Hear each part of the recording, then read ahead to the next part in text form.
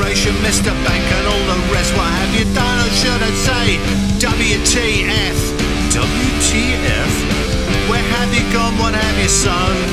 You call that service, it's just a con.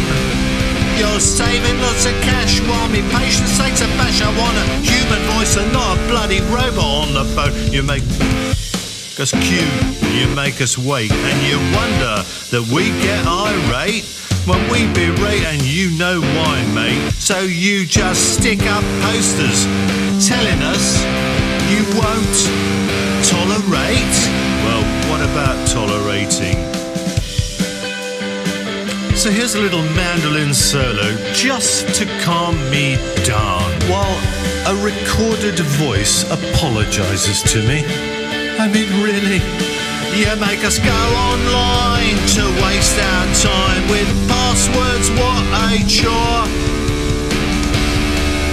And you open up the door to the scammers and the hackers who then waste our time yet more. You call that service up yours.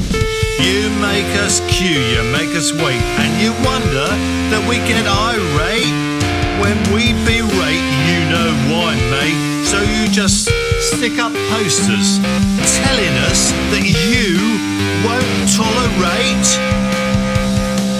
At the time you probably thought, what a great idea, but let's be clear, to use the vernacular, it sucks.